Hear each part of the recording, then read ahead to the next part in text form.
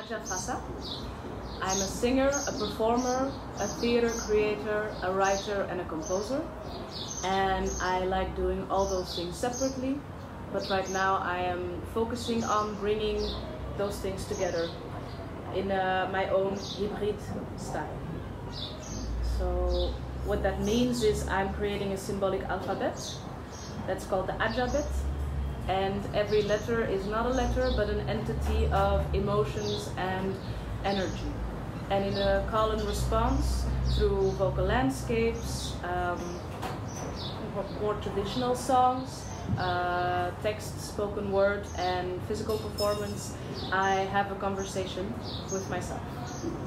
So the alphabet, I see it as a trilogy, yeah. So in 3 chapters, and the first chapter was more like a theater piece that was accompanied by music, and it intertwines. So either way, no matter where the emphasis lies for that performance, whether it's music or whether it's more theater-based, it will always be like a universe that you enter, a total experience, which is why I like combining things. So yeah, it won't often be a story that has a narrative of a beginning, a middle and an end.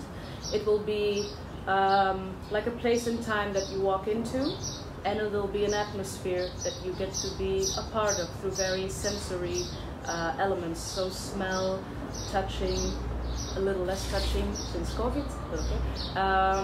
And sound. Yeah. A song that I associate with my stay here. Yeah. A sound, yeah, like the goat. The goat is like for me a symbol for sure. And yeah, I guess especially also the chanting in the night. So the religious groups that are chanting, that are singing gospel. But I can't recreate that because it's multiple voices and it's communication with God, so it's very charged. But I will definitely remember this, waking up at night and hearing people giving everything they have to the sky. For sure. So, since I have Senegalese roots, I had several goals. So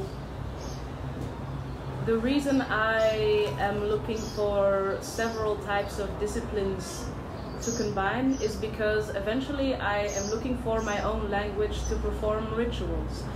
The rituals now are very much focused on my own healing. Nevertheless, the point is eventually that people get to be a part of it, but I'm just developing this skill or way of communicating.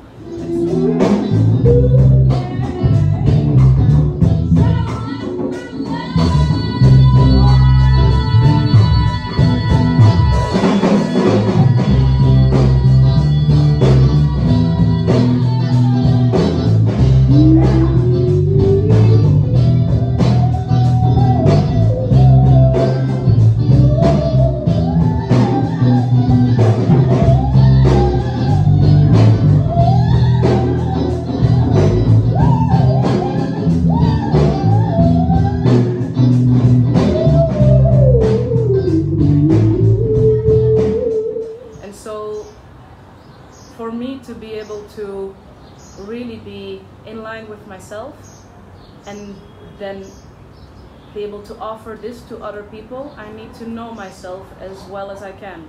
And Senegal is a part of me. So artistically, I was really interested in if I could find some correlation between me and like the Senegalese art scene or the Senegalese culture, or the like tendencies that are in Senegalese creation processes. Maybe they would have been different, or they are different. I don't know yet because I didn't discover everything yet. So I was looking, or I am looking for a correlation, and my trip is the first probably of multiple trips into seeing where the connection is. I'm also here, of course, to discover my roots, and the rituals that I want to create will be rituals that exist in day-to-day. I'm thinking of a word that I can't find. handelingen in Dutch. Oh, what's the word in English? Manners of doing things. Like a ritual doesn't have to be something that is like a grand gesture by itself. It can become a grand gesture on stage, taken from day-to-day ways of doing things that are maybe different. And I guess I'm looking for those things that connect me with my West African parts. At the end of the day, we're all the same.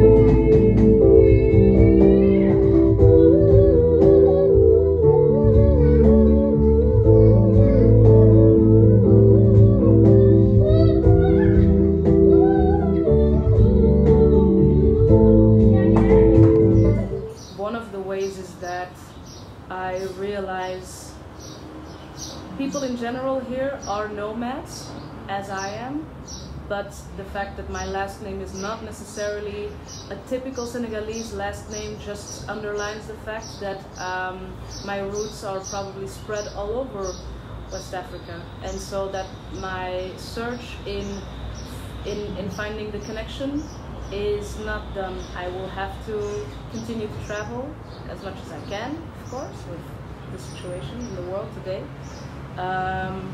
And so places that I have in mind for that are Mauritania, and Mali, and we will see from there. Yeah, I mean, there has been a long period now that I didn't travel because of that, also because of COVID, and there needs to be a balance for sure. But I think the next step will be something that I've always wanted to do, which is combining those two.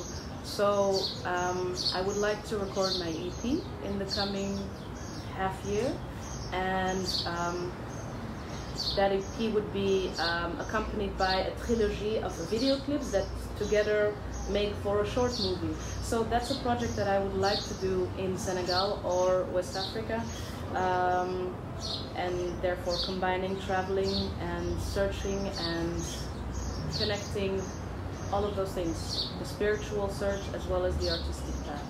And my somewhat longer term goal, it's not like my long term goal, but like within this and maybe 3 years, I would love to remodel a bus, rebuild a bus into a music studio. To do that, you know, have the time of the year, travel and meet musicians and other types of artists, and then take the material home and work on that and yeah, give it back. That's what I would love to do. I think Dakar is already not necessarily, it's not the same as Senegal. I've understood that now for myself.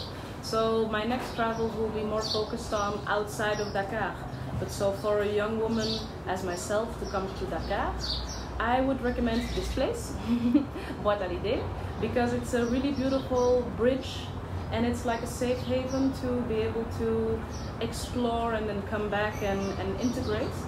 And other than that, what would I recommend? Well, everybody's different, and so everybody's needs will be different. If you're truly like me, then I would say take your time, because I am generally an impatient person, and I guess I struggled with the balance between being myself and adapting to be able to understand different perspectives more. So because I'm a strong personality and I like just being myself, that's not necessarily accepted immediately. So taking your time, finding the balance that is right for you in how much you want to adapt in order to connect, even if it's just gathering information and being able to listen to people because they feel comfortable with you, and staying yourself and being comfortable with yourself and having a sense of home with yourself wherever you go. Give yourself time with that.